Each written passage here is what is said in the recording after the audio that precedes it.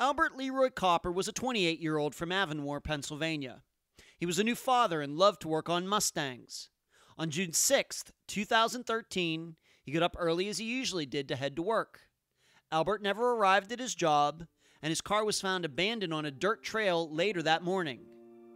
He was never seen again. I'm Ed Denzel, and this is Unfound.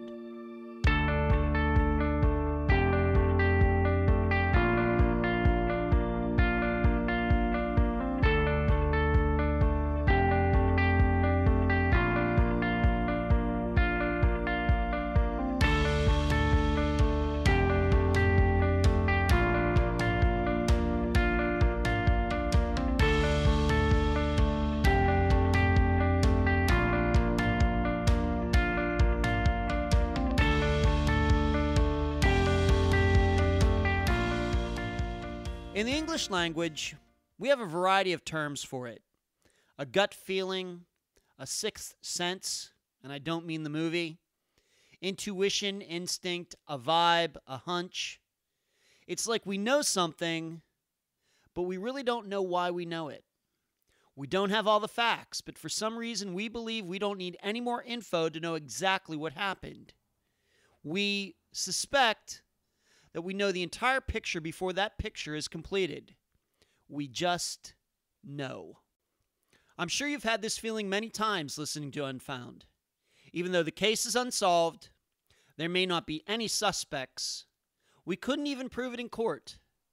But still, we all come to the same conclusion on a case without us knowing each other or knowing everything that could possibly be known. It's a strange phenomenon. In today's case, the disappearance of Al Copper, on one hand, you're going to hear what has become a pretty standard pattern on Unfound. Person disappears, car found abandoned somewhere. And I'm not sure you'll get that funny feeling inside at all. But then you're going to hear some of the unique facts that on their own that don't seem to be overtly bothersome. But taken as a whole, I think at the end you're going to have a suspicion that something bad happened to Al, even though there is no proof of it. And now, a summary of the case. In the months leading up to Al's disappearance, he and his brother Matt were doing an entire interior remodeling of Al's house. Al was also talking about a time 16 years into the future when his newborn son would be able to drive the 2006 Mustang that Al had babied for a few years. In addition, Al worked long hours but had few complaints. On June 6, 2013, he left his house in Avonmore at about 3:45 a.m. like he usually did, to drive to Spring Church where the water truck he drove for a fracking company was kept. The plan was always to arrive at the destination before 4:30 a.m. Yet this morning, he never reached work. He was never seen again. Later that morning, around 7:30 a.m., the car he was driving, a Hyundai Elantra, was found about a mile from his house on an ATV trail. Yet there was a report filed later saying the car had been seen earlier that morning parked near the Avonmore Bridge. There were no signs of violence or anything unusual inside the Elantra, although Al's phone was on the passenger seat. Police and the public conducted a search near the car. They found no signs of Albert. There are many strange facts and unanswered questions in this case. Some of them are: Al was recorded on a convenience store camera the morning he disappeared, but the store is in the opposite direction from his job and where his car was found. The car was found by allegedly pinging Al's phone, but no one was even sure Al was missing at that point. And finally, 10 days later, 3 men, including Al's mother-in-law's boyfriend, claimed they saw Al running across the Avonmore Bridge, although they were unable to catch him. Al's family believes foul play is the cause of his disappearance. His case remains unsolved. The interview for this episode is with Al's brother, Matt Copper. Unfound news. I had a chance to talk to someone from NamUs earlier this week. I'm not going to say his name, but we had a great conversation. This was my first time corresponding with that website. I had contacted them about a case I'm trying to cover for the Tribune Review, but I also got to learn a lot about the nuts and bolts of what makes NamUs work. I hope to be able to use what I learned to help families get their loved ones on that database. Next, I continue to work on Volume 3. I know, it should have been done by now. But the first and foremost concern of mine is always the weekly episodes. Everything gets put on the back burner to the program you're listening to right now. And frankly, I've been getting a lot of families sent my way recently, and they always come first. Talking to them takes precedent over books, shirts, the website, etc. That's just the way it is. Finally, I need to give a shout out to Trace Evidence. That podcast recently covered the disappearance of Tiffany Daniels, just like Unfound did back in March. The host of the program directed his listeners to Unfound's coverage, so I would like to reciprocate at this time. Please check out Trace Evidence's episode on the disappearance of Tiffany Daniels. Where you can find Unfound. Unfound is on Facebook, Instagram, Twitter, YouTube, iTunes, Podomatic, Stitcher, Podbean, and Spotify. In particular, please join us on Wednesday nights at 9 p.m. Eastern for the Unfound Facebook live video show, which is hosted on the Unfound podcast page, not in the private group. You can email the program, unfoundpodcast@gmail.com. The website, unfoundpodcast.com. Please check out the secret Stephen Kocher episode. The website at Trib Total Media, triblive.com/news/unfound. Unfound has Patreon and PayPal accounts. Your contributions provide for many of the items guests have received so far. I cannot thank all of Unfound's supporters enough. Our most recent contributors are Christina and Anne. Unfound merchandise, Volume 1 and 2 on Amazon in both paperback and ebook form. Let's try to work on getting some great reviews for Volume 2. If you've bought it, please go to Amazon and give it a nice review. The playing cards, go to makeplayingcards.com/sell/Unfound podcast. Shirts for almost all Unfound's cases at unfound-podcast.myshopify.com. This includes the flagship t-shirt, The First Year Cases. That has a collage of everyone from Suzanne Lyle to Jennifer Wilkerson in it. Please check it out.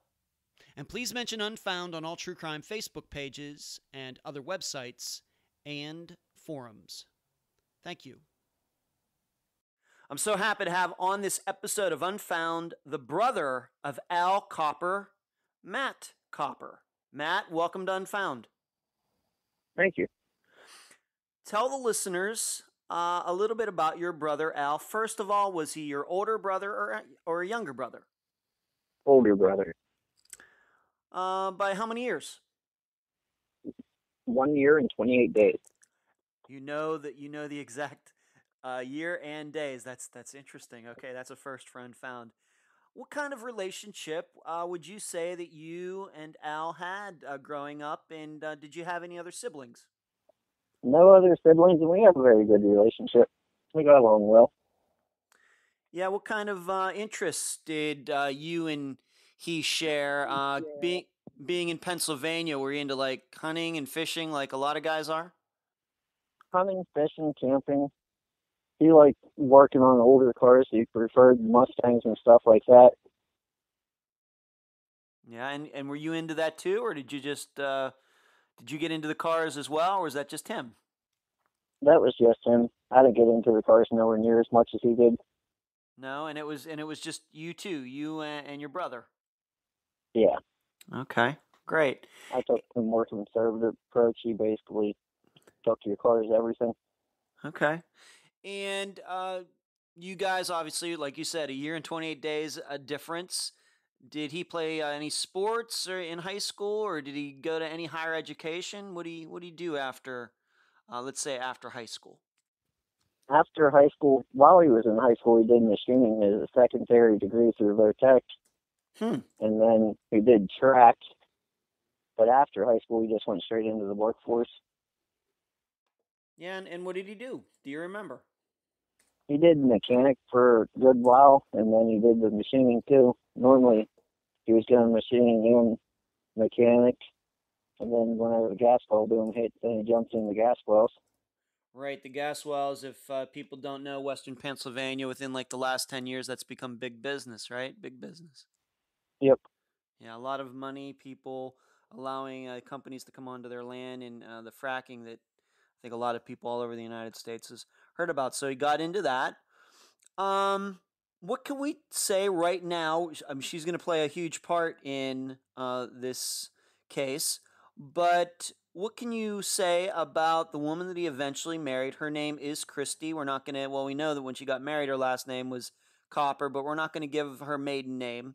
But what can you tell the listeners about Christy? I'm sure you knew her since your brother's married to her. Did they start dating in high school? How did their relationship? How did they meet? How did they get together? They started dating right after he graduated high school.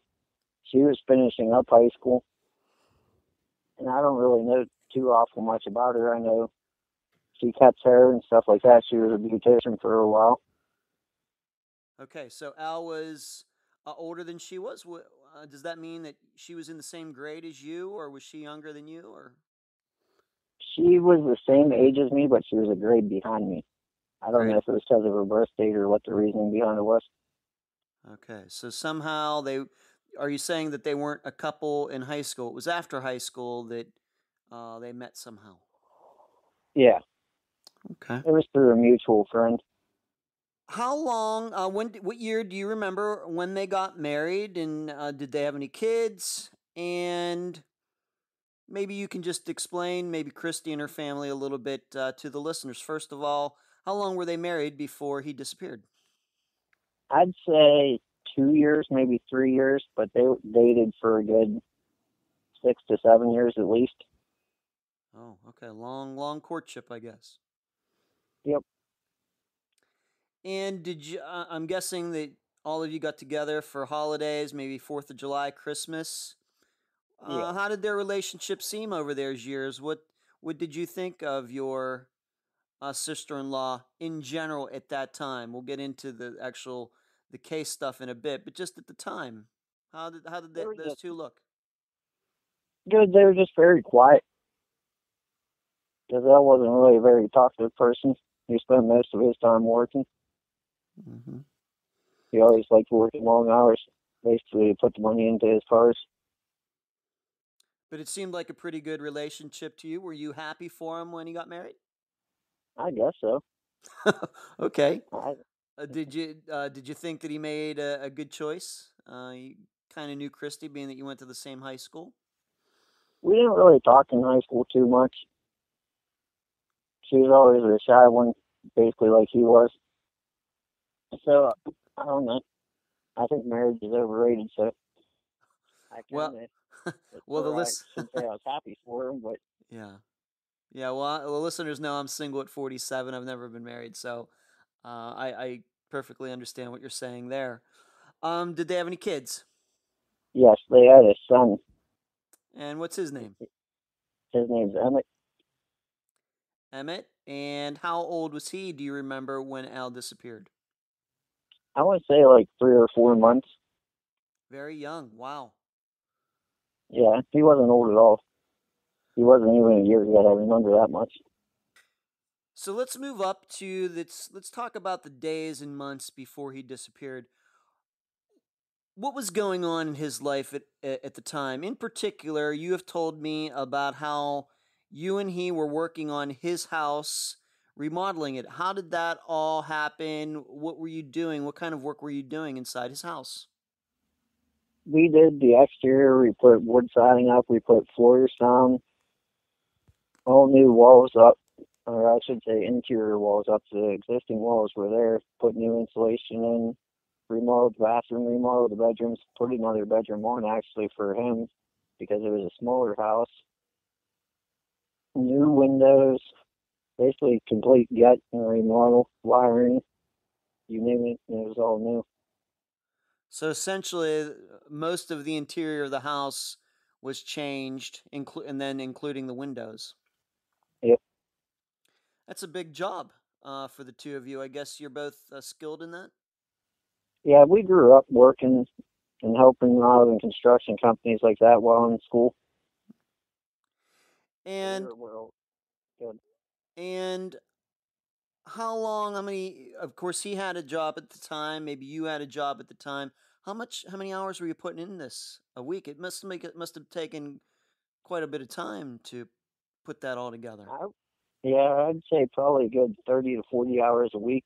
And then on top of it, he was working a good 60 to 70 hours a week. So it's safe to say that you were seeing a lot of them those days. Yeah. Okay. And how did you, your impressions? Did he seem happy? Did he seem content? Obviously, he's married to Christy. How were things going in his life? And frankly, did he ever say anything to you that that made you think, maybe things aren't so great? Anything that you remember, Matt? He, he seemed a little bit stressed out because they were arguing a little bit back and forth, and I don't know if it was from mood swings from her being pregnant or not. Could have been that. And then didn't he also make a comment, if we can talk about this, about you were doing this remodeling, but he kind of had the idea that he really wasn't doing it for him and Christy. Nah, because he thought the house was too small to begin with, so he never even wanted to remodel the house. He wanted to buy something bigger. So he thought maybe that they were remodeling it.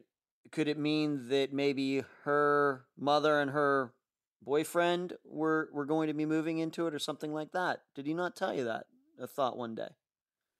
He always thought that, like, it was pointless to remodel it. It was too small of a house. He didn't see a point in actually having the house. He never said specifically, like, who he thought it was going to. But or you could presume, like, how the house was going to turn out next, knowing it was next to her mom's hair salon. Yes, and maybe the listeners should know that Al and Christy are living in this house, but her mother and her boyfriend live right next door, the house right next door. Yeah. Okay. Like within feet of each other. Yep. And I'm sure that maybe made things a little more stressful too. So he and Christy were maybe arguing a little bit. Not hard to believe. Going to be new parents. She's several months pregnant. Maybe not. A little bit stressful. Just to be on it, just to ask you this question: do you believe at any time they were dating or when they got married that Al ever cheated on her? Anything like that? No. Okay. Not to my knowledge. Okay. Now, what work was he doing at the time of his disappearance? Maybe you can tell the listeners about um, this job he had. I had, I guess, driving a water truck. How long did he have that job? How did he get that job? What can you say? I'm not exactly sure on how he got it. I know he was there for, I'd say, at least 6 months to a year, and he was hauling water for the gas wells from PA, West Virginia, Ohio, New York, all just depending on where the water was needed for the gas well. And was this a job that would he'd have to drive overnight somewhere, or was this a job where he'd go out early in the morning and be able to be home, in the afternoon or evening? It was a job that you just woke up early and then you drove out to the location, dropped off, and then came back. It wasn't like whenever he was in gas wells as a mechanic where you worked out of town on the gas well drilling rig. It was more you dropped off, turned around, came back, and then if there was enough time, if they needed more, you did another load. All depended on your logs for the day. Okay. So he would be able to go out and do this work, and then, like you said, maybe when he would come home in the evening, you and he would continue to work on this house. Did you happen to finish the remodeling of the house before he disappeared? All except for the heater So you're because really they close couldn't to make up being their done. mind on a heater. Really Yeah. close. Okay. What job did he have? Maybe this might be interesting. What job did he have before driving the water truck, and why did he switch jobs? Do you know? He worked in Owego, New York for a fracking company, and then he ended up swapping down to here because that's whenever the big flood hit up there and took everything out. So then he had moved back down to here, and then he started at Midas, and then he swapped to the waterfalls. And how did he like that job? Did he ever say anything to you about it? Do you like Yeah, it? he liked the freedom of basically being able to work on the gas well a lot because he was very mechanically inclined. And we're still not sure. Did Christy's mother's boyfriend, and we're going to talk about him in a little bit, is he the one that got him that job, or was it the opposite way that Al got that other guy the job? Because they kind of worked I'm not together, didn't they? Yeah, they worked together. I'm not sure which one got which one the job All right. because Al could have applied on his own and got the job because he had Class B and tanker endorsement and all that. Because he worked at a bus garage for a while before that, and then he did the tows and stuff like that, and mechanical work for charter buses and everything in between with diesel motor. And how did he feel? This is another guy that's going to come up later. His name is Brian Swank. He was Al's boss. Did he ever say anything to you, once again, while you two were working, remodeling that house, spending a lot of hours together? Anything about Brian Swank? He said that or I mentioned before that I thought about applying there, and he told me he wouldn't apply there. He didn't say specifically why he wouldn't apply there, but he told me not to apply there. And he never gave you a reason. Didn't say, well, the job, Brian's an idiot, or it doesn't pay well, or he thinks the company's going out of business. Did he ever give you a reason? Not specifically a reason. He gave like a look like what the heck was I thinking whenever I mentioned possibly working there. Did you were you a little upset about that? Not being able to apply to work for your brother? Did you just No, not really, because we had a good relationship. So if I came across a good job or anything like that, and if I knew he was qualified for it, I'd let him know, and vice versa. would you say that Al was your best friend, Matt? He was close. We did a lot of things together. I'd say we had a very close relationship. It was more like best friends than brothers. And we don't have to get into any names, but besides you working with him, did Al have other friends that he confided in, maybe went out and had a beer with once in a while, or was he too busy to do that? Not really. He was a shy, quiet type. Like in high school, we had friends and stuff like that, but lost contact over the years. And then whenever he was in New York working, he didn't really keep in touch with anybody from up there. And just to ask you point blank, to your knowledge, in the years that you knew him, was he ever involved in anything illegal, underhanded, unethical, drugs, anything like that? To your knowledge? No, he was a very straightforward person. Like if you go out and drink a beer, that's pretty rare. Like I've only ever seen him drink a beer. I think it was once or twice, and it was at my one cousin's wedding. So pretty straight laced guy. Yeah. Okay. Now here's something. We're obviously getting closer to his disappearance, and this might have something to do with it. We don't know, but at one point, did he say that he thought he was being followed? Yeah. He Tell actually called me and he wanted me to drive his Mustang because he thought somebody was following his car. did Was it like near his house, or was being followed to work or home from work? Did he get into the real specifics, or No. He didn't get into details about it. I remember he told me the one time he said that he got pulled over. He was on his way back. That's whenever he still worked in New York. He said they got pulled over got by a guy that acted like a cop. And he thought it was weird because he came up and his knuckles were all bloody. And he just drove home. And he said he never heard another thing about it. that is a strange story. Where did that happen again? He didn't say exactly where it was, but he said it was on his way home from New York. So it could have been in New York or Pennsylvania. And if the listeners Yeah. don't know where this happened, this is kind of in the area where I grew up, very close. In fact, listeners should know the high school that Matt and Al went to. My father taught in that school district, going way back a couple decades ago. So I'm very familiar with the area, the school district, the people, everything else. In fact, I've been through Avonmore, Pennsylvania, although not in recent years. So he thought he was being followed. Were you worried about that, or did you just think he was being a little paranoid? I really wasn't really too worried about it because we basically grew up in pretty strong. So I knew he could handle his own if he needed to. Yeah, he could take care of himself.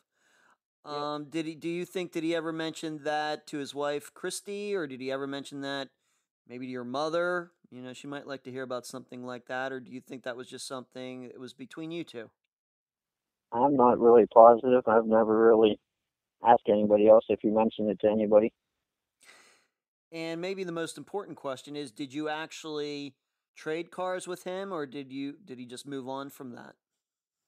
No, we never actually traded cars. I thought about doing it afterwards, but the car was sold short, or the car wasn't there shortly after that, so I couldn't really just take his car for a ride and see if anybody followed me. All right. So he thought he was being followed, but you don't know where that was. You don't know if it was in Avonmore or it was up on route, whatever, the route 56 or 66 going up to Indiana or anywhere else in that area, or 356. There's all sorts of numbers for routes around there. He never gave you an idea of what was going on or where it happened. No. He never told me exactly where it was coming from. He just said that he thought somebody was following his car. And this is just once that this happened, that he told you was being followed? Yeah, but it would have had to happen more than once if he brought it to my attention, I would assume. And how close is, best as you can remember, how close was this to him disappearing? I would say within 2 months. All right, so possibly March, April of 2013, somewhere in there. Yeah. Now, one more thing before we get to that day. The night before, you saw him and spoke to him. What was the Yep. conversation? And you had something to do with a grinder that he had, Yeah, or I you had. stopped down the bar or get a grinder that my dad wanted from whenever we were remodeling his house. I picked it up, and he was telling me about how he was going to give the car to his son, and he was going to probably put it in storage, his Mustang, and he was going to go out and buy a new Mustang. And then basically we were discussing different options that he could do to his car, the current Mustang that he had, so that way it was quicker and performed better basically for his son. And when you say his son, he was already thinking he only had one son, or did he have any other kids? No, he only had one son. All right, and this was the son that was just a few months old, and he was already thinking that far ahead. Yes. Okay. A little surprising, but I'm not a father. I don't have any kids, so maybe that's not so strange. So he was talking about buying another Mustang. In retrospect, do you think that's a little weird, given that he's remodeling his house? He has a newborn. Usually, people have newborns, a little tight on money, and he's talking about buying another Mustang. Did that surprise you? Not really, because he was very big into the Mustangs, and he knew that one was going to become the collector's item because it was the first year that they came out with the old body style. Or I should say they came back To the and redesigned the new body style. Correct, right? And so what year was that car? 2006 Mustang? Yes. 2006. And so he was thinking about putting that into storage or something and then getting a new one, maybe like a 2013, 2014. Yeah. He was saying the 2013 because he liked the models better than the 14s. Okay, so big Mustang guy, as I used to be at one time. Yep. All right, so anything out of the ordinary and seeing him, corresponding with him that night? No. No, just like any other night, you two got together, whether to work on the house or whatever else. Yeah. Okay. We get to the day that he disappeared. Now, it's a lot of it's a very this the listeners should know this is a very, very complex case. Much more complex probably than people realize, given the kind of coverage that it's gotten since it happened. But Matt and I are going to go into these details as best as we can. So, what is the official story? What do you know about that day? Once again, I know you found a lot of things afterwards, but just tell me what you know about that day. What has been told to you as far as the facts are? I was told that he woke up and he got ready for work, and then he kissed his wife on the forehead goodbye because she was still sleeping. And then he went to work. There was security footage of him at Honey Bear in North Washington of the morning of it, which is completely out of the direction. And then his car was actually found on the other side of Avonmore Bridge, so he would have had to backtrack. And it was parked there for so long, and there was eyewitnesses that said that they seen the car parked there. And then from there, it was probably a half a mile up over the Gaspell Road. That's basically a quad trail whenever it was found. So this car, he leaves for work, and he left for work quite early. Around what time? I was told at around 3:45, 4 o'clock in the morning, somewhere in there. Okay. And then you said he went to the Honey Bear, and I'm sure some people are going to look these places up, but this would be close to the intersection of 66 and 380, the Honey Yes. Bear. Yeah, but that is not in the direction that he should have been driving if he was going No. to go into his job where he was going to get this truck to pick up. But you're saying that his car was eventually found not even on a regular road, but on what kind of an uphill dirt road slash ATV Yeah. path trail. What kind of car was this? 2004, I want to say, maybe 2002. Hyundai Elantra GT. All right, it's a Hyundai Elantra, not a car that you'd probably take off road. No. Not at all. Especially with the tires that are on it, they probably only have 330 seconds for the amount of rain that we had that storm then. Okay, so the car was had bald tires, and we're to believe that he tried to drive it up this ATV trail for some reason. Um, how far is this trail from where he lives? Probably about a mile, maybe a mile and a quarter. Not far at all. No. Not far at all. And what time? We'll get into how it was found, who found it, but at what time was the car found? I'm not sure on the exact time. I would say probably like 8:30 to 9 o'clock in the morning. I never seen the actual police report to specify the exact times. Okay, but I think what we can say is the car was found fairly quickly. Yeah. All right, so you say that he left at 3:45 in the morning. He went to allegedly this Honey Bear, and we should know, just so people know, you've actually seen the picture of him in that Honey Bear. Yes. All right, and it says, do you remember did you get to see a picture that had a timestamp on it? No. No. All right. There wasn't a timestamp on the one I seen. Okay, but it is verified that he was seen out there. Yes.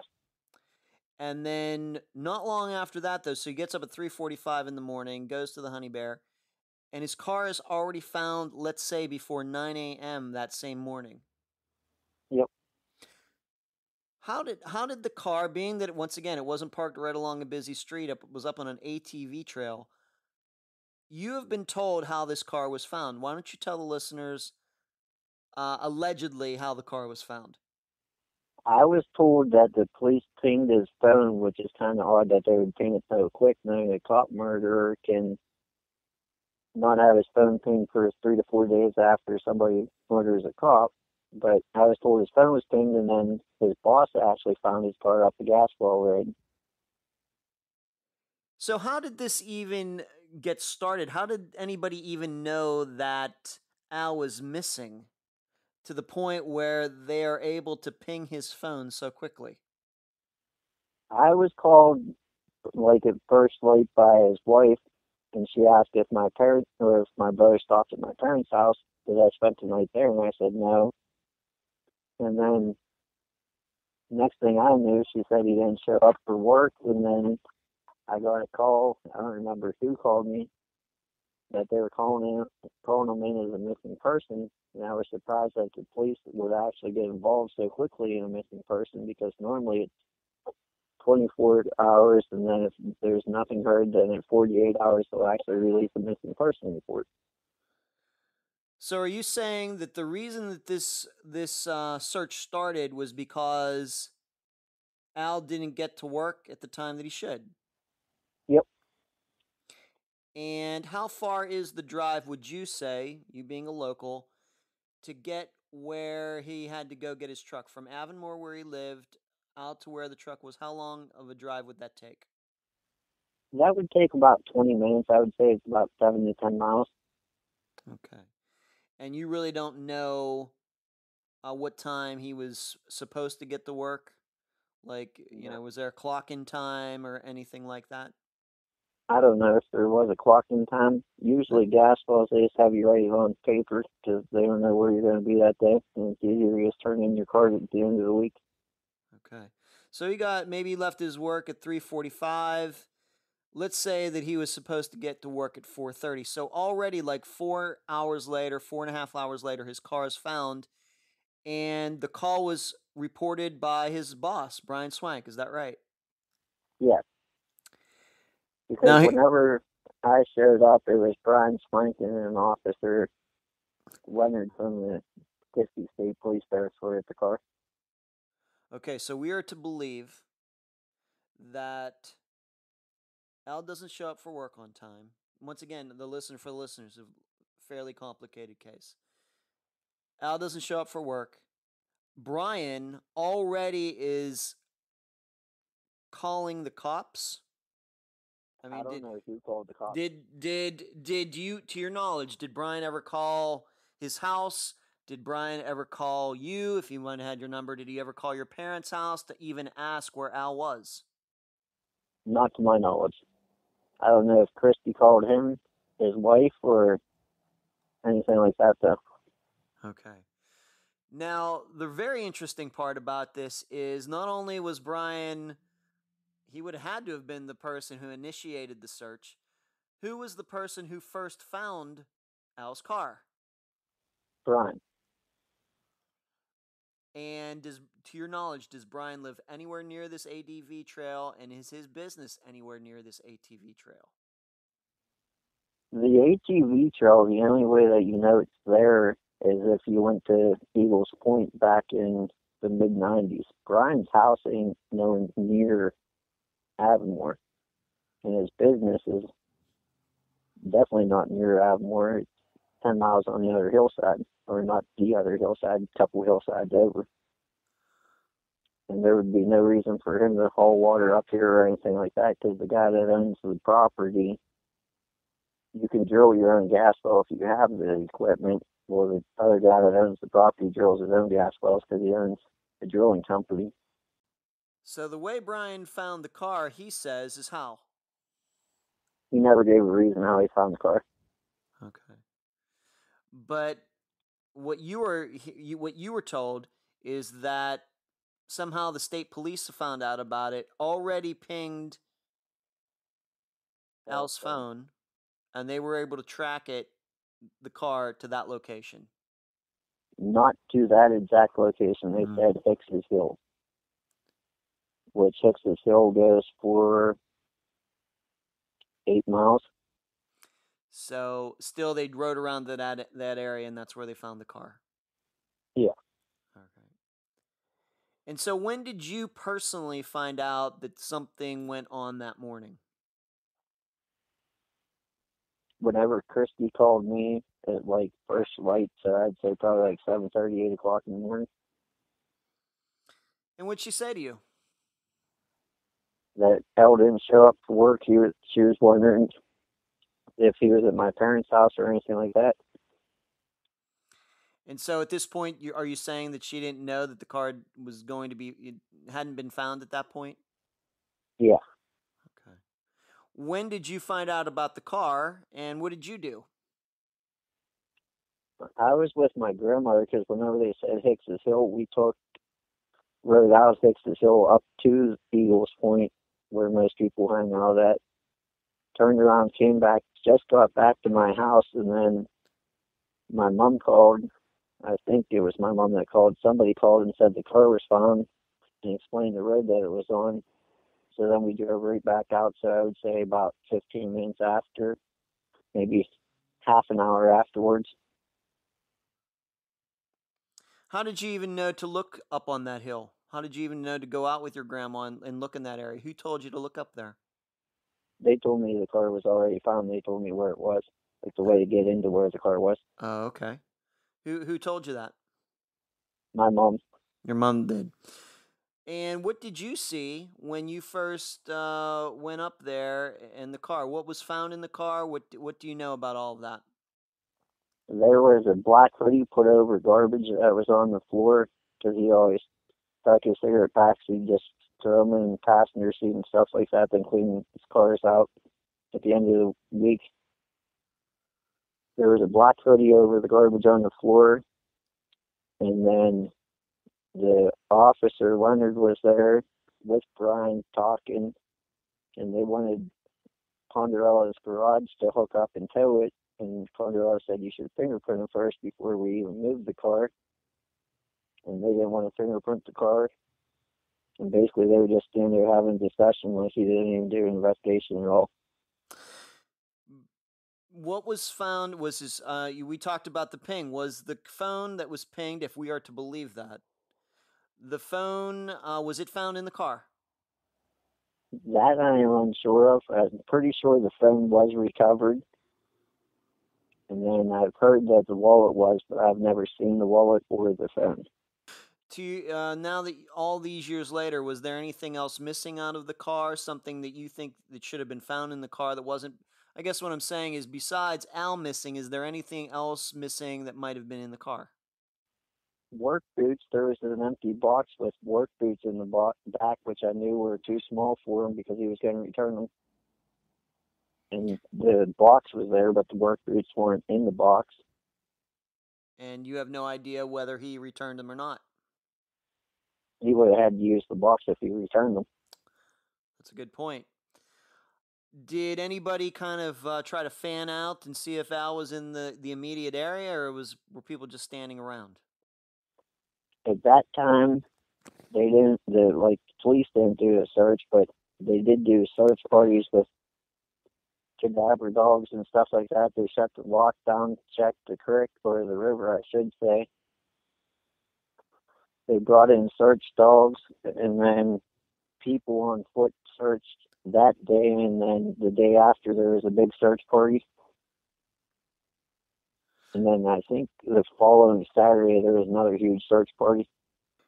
And anything found? Anything of Al's? Any signs? Any bloodstains in the car? Let's just say, for example, anything that could point you or the police, anybody, in any direction? No. Nothing. Did you put up any flyers? I guess Christy, of course, having a very young child, did she try to help out in any of this? How about her mother, her mother's boyfriend? Yeah, Christy helped print flyers off. Like my parents printed flyers off, my aunts and stuff like that. There's flyers spread the whole way down into West Virginia, to Petersburg, West Virginia. There was other people, friends of the family and stuff like that, that posted them around Texas, almost everywhere in between. A lot of people from Gasville that we both knew were spreading them out. The traveling company that he did the mechanic work for, they posted them in their charter buses. And once again, to your knowledge, anybody ever see Al? Any rumors of being seen anywhere? Anything like that you've ever heard about? There was anonymous tips and stuff like that. People would call and say that they've seen him a couple different places and stuff like that, but nothing ever panned out. There's a lady from Edmond that swears that she's seen him forced across the Edmond Bridge that morning. Yeah, you said that there was a alleged sighting that the car was not seen originally on that trail, but down by the bridge, somebody said. Yeah. Do you happen to know who that person was? Did the police check that out? Do you know what the end to that sighting was? By what she said was the police never contacted her back. So his car's found. The police there. Somehow Brian, who is the guy that called it in, is also the person that found his car out in this found Al's car in this back road. Somehow there's a state cop there. You show up there, no signs of Al. There's some things in the car, some things are missing. You had said that the tow company didn't want to take the car away until the car was fingerprinted. Was any forensics done on the car as it sat on that trail that day? Nope, None. not to my knowledge. None. Now, of course, you just saw your brother the night before. You were seeing a lot of him those days, because of the remodeling. What were you thinking at the time? I didn't really know how to take it because he ain't the type of person just to disappear. He ain't the type of person not to tell you what he's doing. But he usually will say, hey, I'm going to do this. And the day that it all happened, he was actually supposed to, because I bought a truck off of him. He was supposed to, I forget which part it needed. I want to say it was the power steering pump. He was supposed to stop up after work and help me put it in. And at that time, do you think that it was possible that maybe he just kind of had some mental episode and ran off into the woods? Did you think maybe the pressure of being a new father and stuff, he ran off? There's speculation of that, but I don't presume that he'd make plans to work on a vehicle with me if he was going to do something like that. So those are the facts. Just not being able to find him, and of course the case is still unsolved to this day. We now want to get into the very peculiar particulars of this case. If you don't think that it's kind of it's a very, I have to tell you, Matt, this is one of the strangest cases I've heard about, and this just happens to be in the backyard of where I grew up. These are some very strange facts. So let's start here. First, the car. We'll get back to the Hyundai Elantra GT. Did Al usually drive that car to work? No. Who usually drove that car? His mother-in-law. So Christy's mother was usually the one driving this car. And what car did Al usually drive to work? His 2006 Mustang. All right, this one that he told you that he was going to be saving, maybe put in storage for his son. What car did Christy usually drive? Did she have her own car? Yeah, she had a Mazda MX-6, I think they are, or an MX-8. Okay. And is there any reason that you can think of that Al would have driven that car that morning? Moreover, has Christy's mother ever voiced an opinion why he would take her car to drive to work that day? No. None at all. Nope. Nobody ever gave a reason why he was driving that one. Okay. I have to tell you, having been a previous Mustang owner, that I would probably rather drive the Mustang to work as well. You said the tires were bald. Did he have any plans to get those changed at any time? No, because he was actually trying to sell the car. But the problem was is nobody really wants to pull to a car. Or not unless you got a family, but he preferred more of a sportier car. And his wife's car had 3 doors, so you can put a kid easily in there. So we have this car that was found on this trail, and it's a car that he did. Let's put it this way: in all the years that you drove him, knew him, your brother, how many times would you say that you saw him drive that car?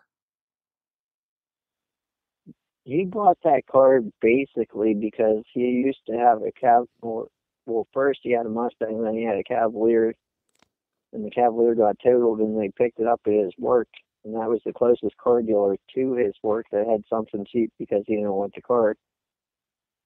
And he bought that to build credit to buy a newer Mustang. And at first he drove it for a couple of years, I'd say about a year, and maybe a year. And then he built up the credit for his Mustang, and then he bought the Mustang. And did he buy the 2006 Mustang new or used? Or No, he bought the Mustang used because he wanted to get a new one, but they changed the body style, so he wanted the original body style that they first came out with because it resembled, I think, a '67 Mustang. that's the old one's going back right to the late 60s. In what year Yeah. would you say that he bought that 2006 Mustang? Do you know? I would say probably 2008. maybe 2009, somewhere in there. Somewhere in there. And that was the car, that was his primary driving car? Yeah. All right. What about in the winter, those Pennsylvania winters? Mustangs aren't too good in the snow. What would he drive then? He would actually just put eye pikes on the Mustangs. So that was his primary car from when he got it, and you probably hardly ever saw him drive the Elantra ever after he got the Mustang. Correct. All right, but we are to believe on that particular morning he's driving the Elantra instead. Yep. Okay. Next, the honey bear. We've already talked about this. You have seen that picture of Al at the honey bear. What's he doing? I mean, it's just a picture. It's not a video. Is he standing at the counter? Do you remember? How does he look? He looked good. He was walking from the counter. It kind of looked like he might have been nervous. And he had a Mountain Dew in his hand. And was he known to drink Mountain Dew? Yeah. He drank every energy drink known to man. And when did you, obviously maybe didn't find out about it that day, when did you find out about this photo, and when did you finally get to take a look at it? I would say it was like a week or so afterwards I found out about the photo, and I got to see it. Might have been a little bit longer. I have to ask you, we established that this honey bear is not actually on his way to work. No. It's pretty much almost in the opposite direction. So I'm wondering, have you ever heard how the store owner, and I want the listeners to know, I've been in this honey bear. I've been in that convenience store. It's been years ago, but I know that store. How did that store owner even know to check his video for something like that? Do you even know how, being that it's in the opposite direction, I'm sure if you were looking for him, the cops were looking for him, they might look at convenience stores on the way to work, not in the opposite direction. How did that all happen? I'm not sure how the photo came about. I know that my mom and aunt went around to the different convenience stores and asked about checking surveillance cameras and stuff like that to see if maybe he was on them. I don't know if they came forward and said themselves or if basically they stopped and they're like, yeah, we got a picture of him. And how far is the honey bear from where his car was found? Probably 15 miles away. And to believe it, he would have had to have backtracked the way he came. Yep. So if we're to believe that he was in Avonmore, he goes to the honey bear, and then, like you said, his car was only found not too far from his house, but on this ATV trail, he went back in the same direction. Yep. Um, did you ever know? Did you ever know Al to go to that store? No. No, he usually went to Quick Pick in Salzburg where he would go to Sheets because he liked breakfast blend coffee. And so have you ever been in that store? Yeah. Okay, you have, but you don't think that Al, can you think of any reason that Al would have been in that area, which is kind of known as Washington Township in that area? Any idea why he would have been out there at all? No. He had any business out there? Does he know anybody in that area? Anything? Not to my knowledge. Okay. I could see if there was like a pass through on his way to work, but the closest gas station to his house is Salzburg, so it's kind of pointless to drive 15 miles out of your way or so. Mm-hmm. Go to a gas station and backtrack the whole way. Yeah, it's very strange. Halfway back to your work. It's very strange. You're absolutely right, Matt. When you got to see the picture, was it like a physical picture, like on a piece of paper? Or did you see it on a phone, or did you see it on a monitor? How did you get to see the picture? I seen a printed off copy, but it looked like all it was is a surveillance video. It didn't look like it was an actual picture. It looked like they paused it to print it off somehow. I don't know if that's possible or not, but it was like an action picture, so that's what led me to believe it came from a camera or a video surveillance when they took it that way. And are you or your family in possession? I'm sure the cops have one. Or do you or your family have a copy of that picture? Yes. You do? Yep. You do. I would love to see that. I didn't know that. That's, I think, maybe the first time I ever asked you. If there would be a way that you could send me a file or scan it or something, Yeah. I would love to have that picture in publicity for this episode, Matt. I would love to see it for myself if you could make that happen. I can do that. All right, thank you. I deeply appreciate that. Listeners should know I've never asked him that question before until right now, but I'm glad I did. Thank you, Matt. I deeply appreciate that. So you got to see it. You now have it, and the general consensus between yourself, your mother, your father is that Al just kind of looks like Al, although you said he looks a little worried. Yep. Okay. And are you absolutely certain that is Al in the picture? Yeah. 100%. Yep. Okay. So he's seen on this video camera in the complete opposite direction on the morning that he disappeared, and nobody knows why he was over there. And he's, of course, driving a car that he usually doesn't drive. Do you know, let's maybe stay on this for just one more moment. Could anybody verify that they saw Al actually driving the Elantra at that Honey Bear? No. Because we tried to get, there's a subway at the old Video City that faces that direction too, and we tried to get a copy of their video surveillance cameras, but they said after so many hours that their tapes re-record over everything. Okay. And we asked about exterior cameras at the Honey Bear, and the exterior cameras didn't show him getting in the car or nothing. All right, so all you got was a picture of him. You didn't get any video or pictures of him getting out of his car, getting out of the Elantra, anything like that? No. All right. And I should ask before we move on to the next topic, is there any proof that the Mustang, just to get a little conspiratorial here, is there any proof that the Mustang might have been driven that morning instead? No, there's no proof of either. Okay. Let's move on to the next issue here, and that has to do with Al's boss, Brian Swank, somebody that we mentioned earlier. Of course, he is the boss. He was the guy who allegedly was very a good citizen, letting everybody know that Al hadn't gotten to work, and then he is the guy who allegedly first came across the car as well, allegedly using information that from the pinging of the phone, and we're going to get into that in the next. But Brian Swank, Christy's mother's boyfriend, his name is Butch. Are he and Brian friends? Yes. Do you have any idea on how they might have known each other? Did they know each other outside of Al working for Brian? That I am unsure of. You don't know. Okay. And have you ever had an opportunity yourself in the last roughly 5 years to talk to Brian? Maybe you saw him at the time. Did you talk to him about finding the car? Any conversations you have ever had with Brian at the time? I've seen Brian at the car whenever it was found, but he didn't even really associate with anybody. The only person he associated with was the investigating officer at that time. Okay.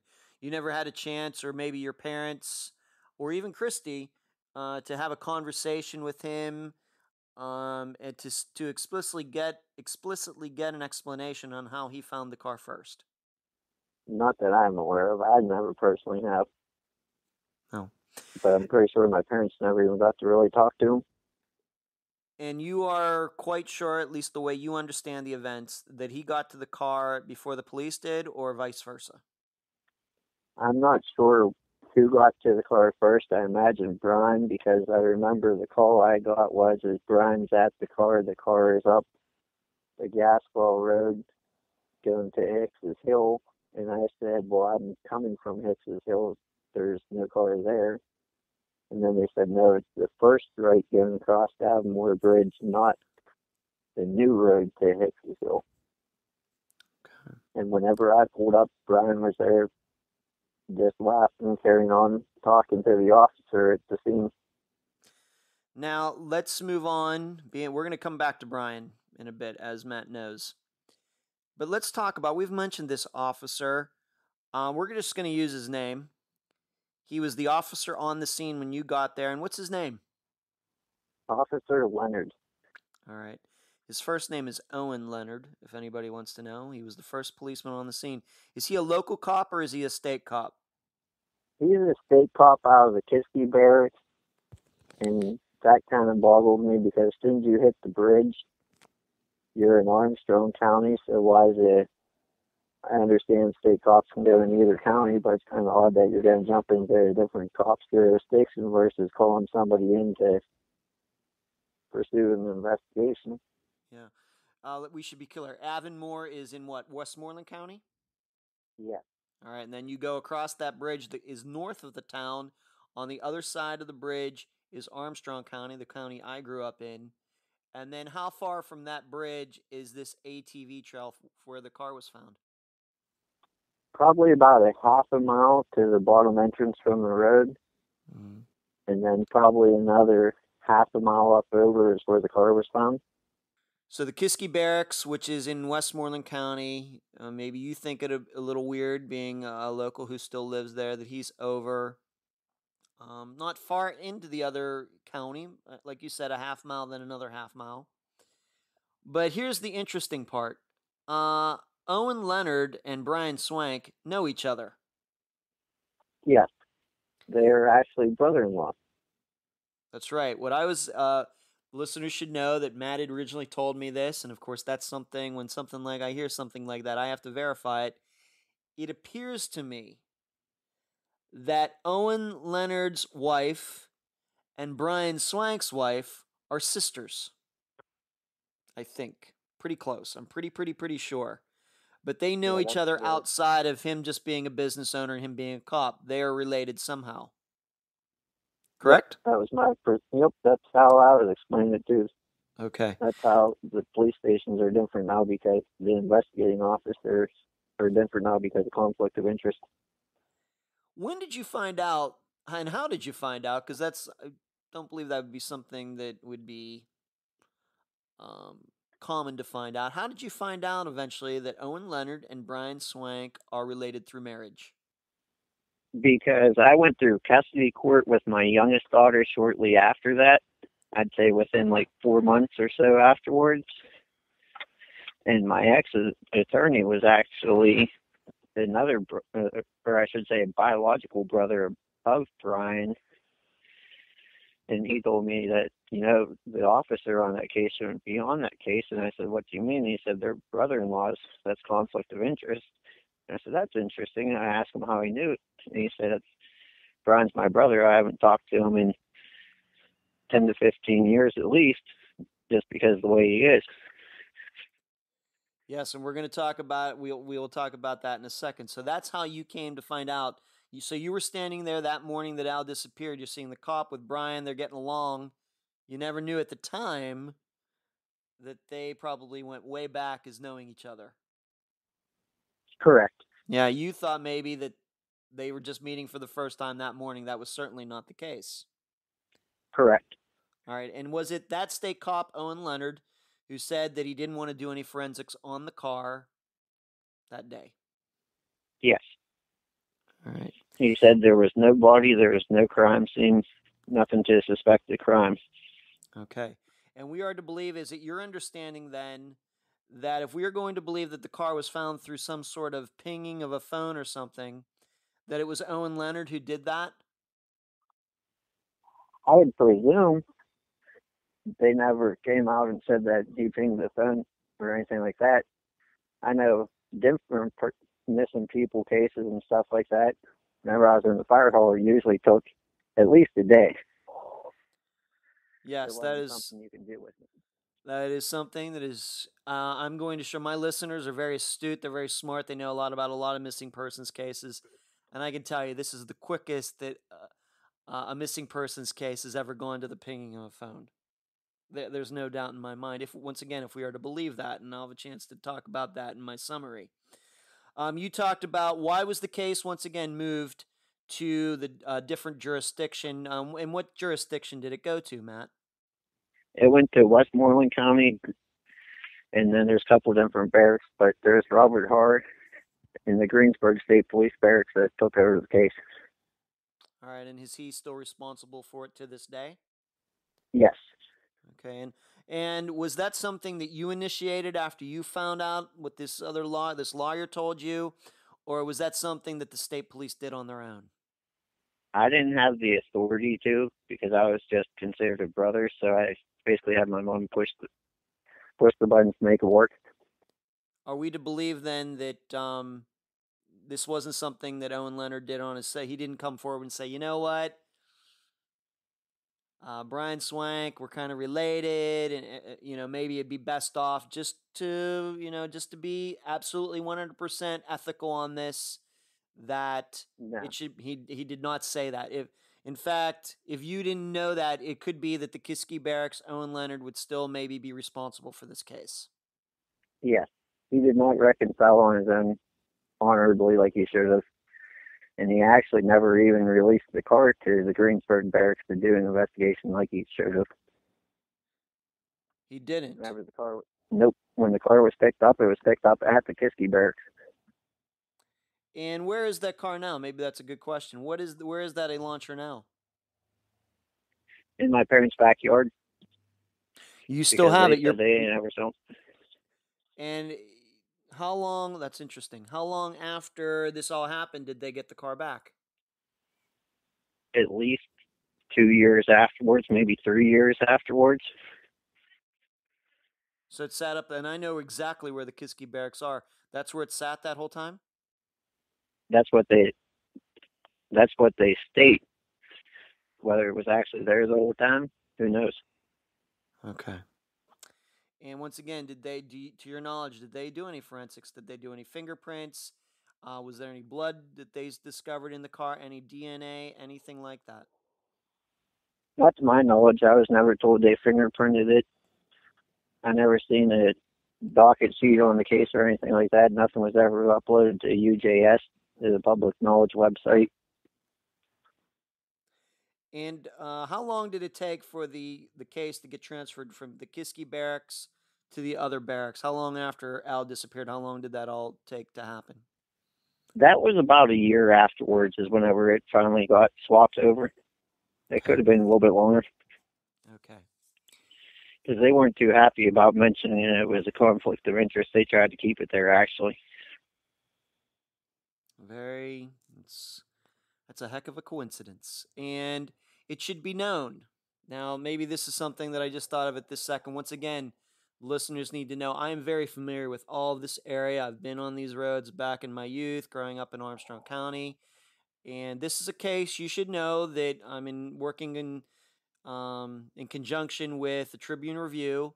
This is not a case they're going to be covering. In fact, they did an article on Al's disappearance just last summer. So that's why this Western PA case, is being featured on Unfound instead. And I'm going to be working with Tribune Review for other cases for the rest of 2018. I'm looking forward to that. But how close is the Honey Bear to the Kiski Area State Police Barracks? Probably a quarter mile up the road, in between a quarter mile and a half mile. Matt is telling the absolute truth on that. So Al was seen at this Honey Bear that morning. We don't know why he drove in that direction. And then a state cop is on the scene, maybe a little bit out of his jurisdiction, his area, maybe. And his own barracks is just a quarter mile, half mile from where Al was seen earlier that morning. Correct. You mentioned your wife, maybe your ex-wife. I don't know how you'd like me to term this, but you were in court not long after Al disappeared. And let's just go through that once again, one more time. Her lawyer, whose name is Greg Swank, did he approach you about all of this, or did you approach him? What do you remember about that day when you had this conversation about his brother, and you found this whole connection out? We were at a custody pretrial conference where you try to work things out between each other. And he was actually talking to me while he waited for his client, my ex-girlfriend, to show up. And he was saying how it was odd about how they had choppers up in the air and everything. They pinged the fence so fast and everything like that. And I said, yeah, I thought it was kind of odd too. I was in the fire hall, and he said, saying about how he walks that trail forever. And then he goes, I got to tell you something. And I said, well, what's that? He said, the investigating officer shouldn't be on that case. And I asked him why he shouldn't be on there. And then he said about how that he was actually related to the boss, and that's a conflict of interest. There should be a different officer doing the whole investigation. He said from walking that trail, because it goes down into Apollo, which is probably 3, maybe 4 mile walk down over.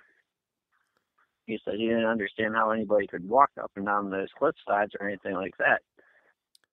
And at what point did Greg tell you during this conversation that about his brother? I mean, you didn't know that maybe you knew the last name, but did you ever put the connection together that Brian and Greg were brothers? No. Actually, he never even said his last name. He just said, I'm Greg. And then he came out and told me that Brian was his brother. And the listeners should know that I've verified that. That is absolutely true. And Greg said that he hadn't talked to his brother in a long time. What did he have to say about his brother Brian Swank, who, once again, was Al's boss? He said the reason he didn't talk to him is because of the way he presented himself and the type of habits that he got himself into. And I didn't know anything of it at that time. Mm-hmm. And I could tell like he was a legit person, because he's not going to come up to me and tell me information to help on my brother's case if he wasn't going to be an honest person. Right. Greg led you to believe that Brian was involved in some illegal stuff. We'll just leave it at that. Correct. He told you that. Greg told you that. Yes. And the people should know that Greg Swank is a very reputable lawyer. He's represented, he has a very good reputation in that area of Pennsylvania. In fact, right now he is representing the wife of the police chief in my hometown of Leechburg, who got caught trying to pick up a 14-year-old. And Greg Swank is representing this police chief's wife as she divorces him and takes him to court and probably takes him for everything that he's worth. That's who Greg Swank is, and I also saw his name from some other high-profile cases, and there he has a very good reputation. His brother Brian, not so much. So Matt was getting this information from someone who I believe to be a good citizen. You had to be shocked when you heard all that. I bet you didn't know. You were, of course, thinking so much about your custody hearing. I'm sure you didn't realize that was going to happen when you went to that meeting. No, not at all. I didn't expect him to be an honest person. I expected, attorneys that are there to screw each other and make as much money off of both parties as they can. But he earned my respect with that one, that's for sure. Right. And would you say that as Greg, once you got into this custody hearing and everything, and we're not going to get into your private life, would you say that he conducted his side? I know that he's on the other side. Would you say that he conducted the proceedings in a fair way? Yes. Okay. He didn't try to cheat the law or anything like that. He basically was there to represent the case, and he kept it away from his personal life. But in the same aspect, he was very professional about how he represented his case. All right. So even though he was on the other side of this particular case that you were involved in, you didn't think that you thought that he conducted things fairly? Yes. Okay. Let's move on to this. And this is one more weird thing about this entire case. This is the sighting of Al. When did this happen? Why don't you just explain how you found out about this and just what happened that particular day? It happened to be Father's Day, 10 days later after Al disappeared. Tell the listeners about it. Supposedly, he was seen on the Avonmore bridge and his father or his wife's mom's boyfriend saw him on Avonmore Bridge with two other guys, and they basically just went home, didn't do nothing. I was living in Parks Township down by Leechburg, which is 10-15 minute drive up the road, and I drove the whole ways to there to the Avonmore Bridge, and I called my parents on the way and said, hey, he's supposedly seen at the Avonmore Bridge. So let's just be clear about this. Who called you to tell you that? Her name is Dee. Okay, and we're just going to use her first name. How did she find out that Al was allegedly sighted on the Avonmore Bridge 10 days after he disappeared? Because Mike Bell called her and said that he was seen on the Avonmore Bridge, or he's seen him on the Avonmore Bridge. And who is Mike Bell? We're getting into some names here. I apologize, but this is the only way to explain this. I've been through this with Matt a couple times. And who is Mike Bell? The guy that he worked with. The guy that he worked with. So Al and Mike Bell worked together? Yes. All right, so Brian Swank was also Mike Bell's boss? Correct. Okay. And he is saying that was it he that saw Al on the bridge that morning, 10 days later? This would have been, once again, Father's Day of 2013. Was it him, or was it Butch, or were they together? What's the story? The story is he seen him. It was in the evening, like right at dark. So I'd say probably like 8 o'clock. It gets dark during the summertime. And Butch and Jim Gold were driving down the road and seen him also from the other side of the bridge. And somehow Al ran past him and ran up over a cliffside back towards where his car was found. Nobody called the cops. Who called the cops was whenever I called my mom on the way, I told her what allegedly happened, and her and my father drove down to the bridge. Jim Gold and Butch, they both went home, and my parents called the cops. They called a chopper up in the air, and then they brought bloodhounds out. They seen nothing with the chopper, which was searching for heat. Mm-hmm. And then the bloodhounds pulled up. They thought a scent, but they couldn't say for sure if it was a scent. And then they explained with the bloodhound, if anybody walks through behind the scent, it's only going to pick up the last scent. So basically, I drove from Leechburg to there as the cops were pulling in. And there was a white Chevy Silverado that whenever I drove up to the Point Road to see if anything was up there, that pulled out and left from there. I gave the state police the number and everything through 911 dispatch, and they said that it shows up to a dump truck, and I want to say it was Illinois. And I'm like, well, I definitely just seen the license plate. I was sat behind it for like 5 minutes, so if they would have came up, they would have seen that car, and they could have said, hey, what are you doing here? And do you believe it? You believe it was an Illinois license plate or a Pennsylvania license plate? I know it was Illinois license plate. All right, you know it. So let's just go through this again. So allegedly, Mike Bell's on the Avonmore Bridge in the evening, and it just so happens that Butch and a buddy of his are on the bridge that evening as well. Yep. Mike Bell allegedly sees Al on the bridge, sitting there, standing there, walking there. He doesn't call the cops, but instead he goes up to this woman Dee's house. No, he waited on the bridge. He called her on his cell phone. Oh, he called her on his cell phone, and he said he just saw Al. Yep. Okay. And what did she do? She hung up the phone and called me and said that supposedly your brother's on the bridge. You better get down there. And who called the cops? My parents. So you called them and told them, and they are the ones who called 911. Yeah. Okay. So you get there, the cops get there, the helicopter gets there, and then when is it determined that Butch and his friend, they also say they saw Al on the bridge? Probably about 15, 20 minutes after I was down there, so I would say a good half hour, 45 minutes after I got the phone call. Because they went home and supposedly were going to go to bed. Have you, but there was no sign. We're just taking these guys' word for it that they happened to see this. Did you ever have a chance to talk to Mike Bell about this? Have you ever have a chance, or your parents, to talk to Butch or this other guy about this?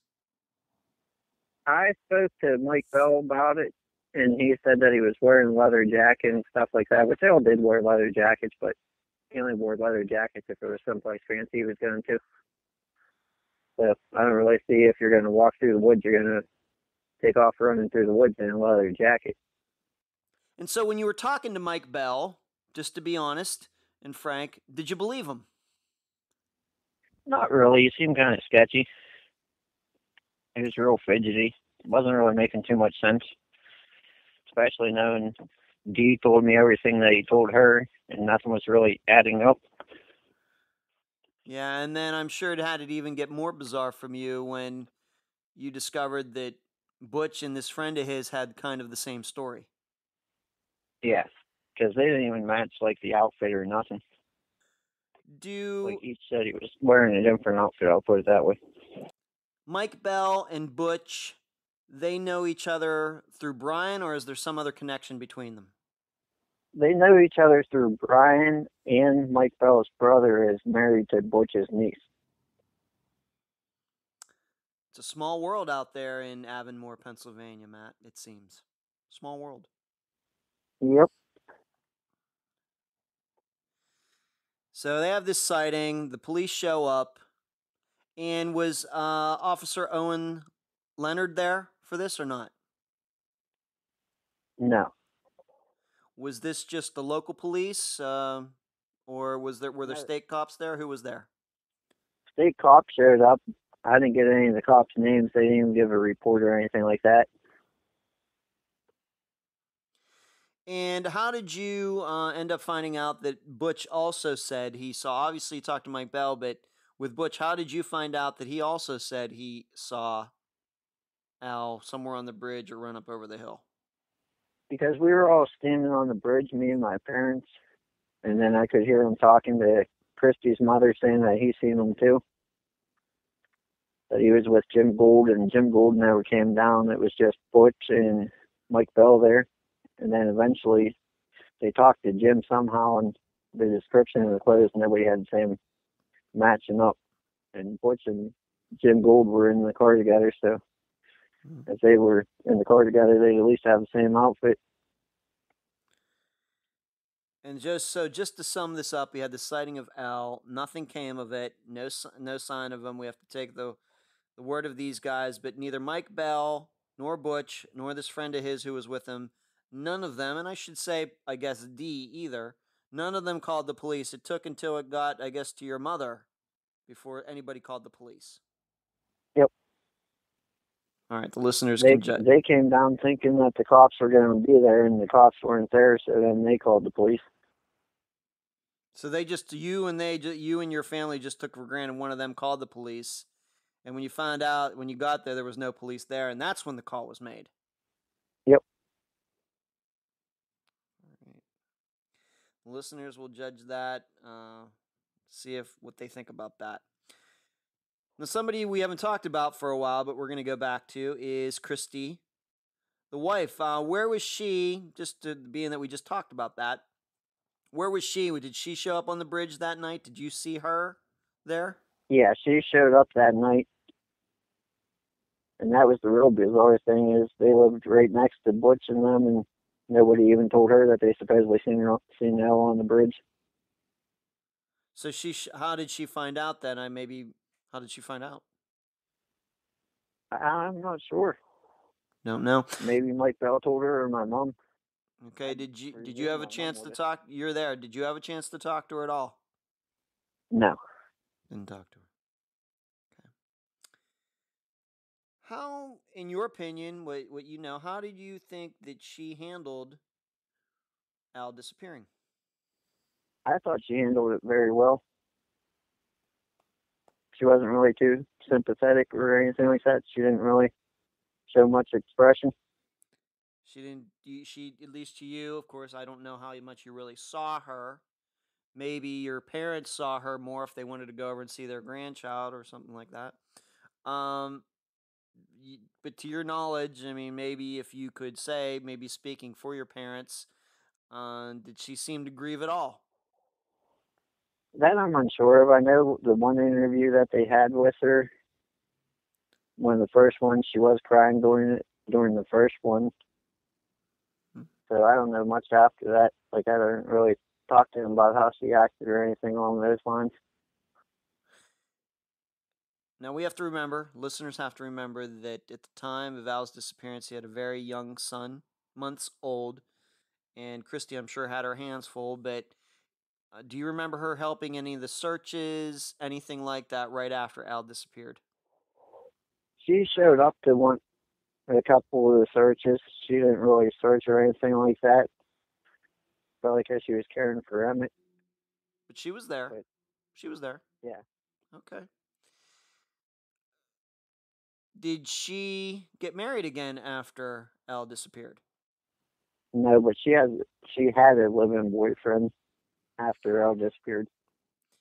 And as far as you can tell, how quickly did this happen? Uh, I'd say about a year and a half afterwards, maybe two. And do you, once again, to your knowledge, maybe if your parents knew, or once again, I should say this: after Al disappeared, was it has it been easy for your parents to see their grandchild? They had to go through court for grandparent rights because she was trying to hold them from them. Well, that's not a very good sign, Matt. Nope. And how? When did this take place? How many months or a year after Al disappeared? Once again, into your recollection. They were buying everything for Emmett for the longest time, and then they'd be able to see him here, see him there. Then it just got to the point where she was with the other guy, and she didn't want to let him see him at all. So then they just put him in the court side. And how did that? Did your parents get some visitation rights or grandparent rights or not? Yeah, they got visitation rights. They They get did. them every Wednesday for 4 hours or 3 hours a day, and then every one Saturday a month and half the holidays. It's kind of terrible. It has to come to something like that, isn't it, Matt? And I know you have children, so it's bad. It has to come to that, isn't it? Yep. So you're saying about a year and a half after Al disappeared, she got involved with another guy. We don't know about if she was involved in anybody else in that meantime, but we're not going to get into his name. But he is a convicted felon, isn't he? Yes. He spent time in jail, Yep. And currently. and he's currently in jail. Yep. Is he? Do you know? Is he from that area of Avonmore, or? But he's not from around there, is he? No, he's from Connellsville. Connellsville, which is also in Westmoreland County, but south Yeah. of where you are and where I grew up. Okay, so she had this new guy. Does she have any kids by the new guy? Yes. All right. So she moved on eventually, and we have to remind the listeners that this did happen in 2013, so about 5 years ago. Now, this is going to go back to the early parts of our conversation, this conversation between you and Al when you were working on that house. What ended up happening to that house? After a while, she ended up buying a bigger house, or I should say, acquiring a bigger house. I don't know if she bought it or what she did. And then her parents, or her mom and her mom's boyfriend, ended up moving into it. So I guess what I'm saying is Al, when he was working with you in the house, he got the feeling that he was making this building, they're working, remodeling this house, not for himself, but for Christy's parents, or her mother, and her boyfriend. And in the end, that's exactly what happened. They did end up living in that house. Yep. I'm going to guess maybe you think that that's a little strange, a little too coincidental. Yep. Yep. You're a man of few words, Matt. But I know that we've, the listeners should know that Matt and I have had a lot of talks before we conducted this interview, and I think we've gotten to know each other very well. And He has very passionate feelings about what happened here. So, but just to clear this up once again, uh, Christy's mother and her boyfriend did move into the house after Al disappeared. Do you remember how soon after? Nah, I'd say probably about 3 years after, maybe 4. Okay, so not right away then. Okay. Nah. All right. Let's maybe move into the conclusion of this interview. Just one of the most strangest cases I've covered on Unfound. There's no doubt about it. With these sightings in the car and Al's boss and the cop who shows up on the scene knowing each other really well, and they're kind of related through marriage. A lot of very weird coincidences and things you could be very suspicious about. Uh, I'm just going to ask you point blank, Matt. Do you believe that Al was involved in something with Brian, Butch, and others that they might have wanted to make him disappear? No, not really. Not unless he might have seen something that he wasn't supposed to, but I know he wouldn't put himself into something where he could get himself in trouble. Mm. Because we do have to remember that, just like you said, a couple months before he disappeared, he did say that he thought somebody was following him. Yes. And maybe I didn't ask you at the time, but did he ever say if it was a truck, a car? No, he never stated what type of vehicle he thought was following him. He just said that he thought somebody was following him around. And in any conversations that you had with him, did he ever say anything that, I mean, he knew Mike Bell, he knew Butch. Anything that he ever said that he was fearful of them, that He suspicious of never them, said. anything? Or Brian Bell, or yes, Mike Bell, I should say. Mike Bell, Butch, Brian Swank, ever afraid of any of them? He never mentioned that he was afraid of him. You could tell his opinion on the different ones. He didn't have a very high opinion of them at all. Nah. Okay. Nah, because if he would have had high opinions of him, he would have told me, yeah, go ahead and fly. But I gotta look like I'm retarded whenever I said about implying where he was working. What are the chances, Matt, that he did run off into the woods and he just hasn't been discovered yet and committed suicide? I mean, did he own a gun or anything? Is He did anything missing or anything like that? he did own 2 guns, or he owned 3 guns. He owned a shotgun, a 22, and then a 25, which is a prehistoric gun. You can't get ammunition for it. But the odds of him being in the woods and nobody discovered him yet, I would say is probably about 1 in 1,000, because I hunt with 15 to 25 different guys, and we've hunted this since I was 14, and we drive it 2 miles each direction, and then after you turn around, we drive the whole top out, then we drive we drive the whole mountainside out, so somebody would have seen something. Okay. Because I'm just going to say that could it be that, he was thinking about doing something up on that ATV trail that morning, and the reason he took the Elantra is because even though it does have bald tires, it is front-wheel drive, whereas the Mustang is rear-wheel drive and maybe isn't going to be able to get up that trail as easily. Just a thought. Just a thought. I don't think so, because the Mustang it had good tires on it, and he drove that car a lot more, so he would have had more skills with that car. And it's very similar to what we used to camp at and stuff like that, where you got to go up over mountainsides. So if he would have drove up, I think he would have used a car that he was more familiar driving, not one that basically just sat around and collected dust because you couldn't sell it to anybody. Okay. In the since he disappeared, and you've had a chance to, of course, talk to your parents about this, maybe your friends, other people who maybe knew Al and liked him. Not, of course, these other suspicious people, but people who liked him.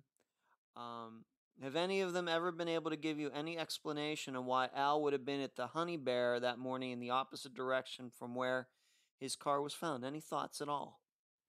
Nope. Nobody ever came up with a conclusion. Nobody ever said why he would be out there. And what boggles me is from where the Honey Bear is to his work is about 4 miles away. So why would you backtrack the whole ways back to Avonmore and then basically turn around and go the back way to your work? Right, maybe that's a good question to ask you. This road that this ATV trail kind of goes off, um, would that have been the road that he would have taken to go to work? Yeah. It would have. Okay. All right. What's this been like for you? You got to see him a lot. What's it been like for you the last 5 years, Matt? You know, to live with this, and you know, I'll talk about your parents in a second, but you personally. It's basically just a big mystery.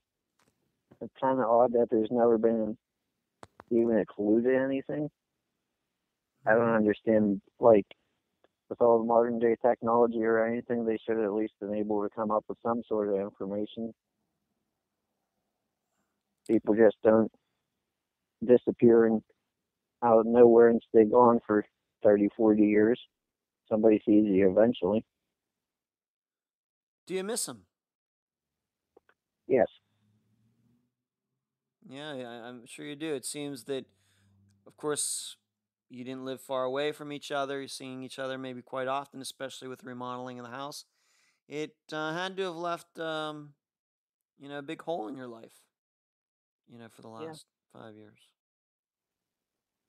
It's kind of odd because whenever my youngest daughter was born, she has his exact hair color, almost everything, personality, you name it. Hmm. And what about your parents? How you know, different people, and families grieve in different ways. But as I've learned about disappearances, you know, parents, of course, take it the hardest when a child disappears. What's it been like for them? If you feel like you can speak for them. It's been an emotional roller coaster for him. You can tell that it affects him drastically. There's times that you can tell that it's really upsets him. Do they talk about them, or is that just something that you just can't do without maybe it becoming some very emotional experience? I try not to bring it up unless they bring it up, so that way I don't risk that factor. They do talk about him. They'll say about how Emmett has different traits and different stuff like that. They'll say how he always was into certain things and stuff like that. Mhm. And maybe I should ask you this, just a technical question. This phone that it was found, with anything found on it, any suspicious phone calls, texts, anything else on his phone that could be traced to that morning that he disappeared? Obviously, if we're to believe it got pinged, but actually any use that he had of it that morning. Or by what I remember, there was nothing on it, and that's another thing that threw me off because the morning of, if there's nothing on it, how are you pinging your phone to get the location from where that's sent from or where that call was made from? But I don't recall any phone calls or text messages getting through at that time. Okay. Like, I should say that day. That day. Because you can't ping a phone. Basically, whenever you ping a phone, it says the location where your text message was, where the location of the call was. You can't pick Yeah. up a moving phone. And what kind of cell reception is in the area where this car was found? Can you get good cell reception in that area? Yes, So it you is can get possible. great reception. So it is possible that it could have. It's possible that it could have been pinged and it was on, and it's possible. Yeah. Okay.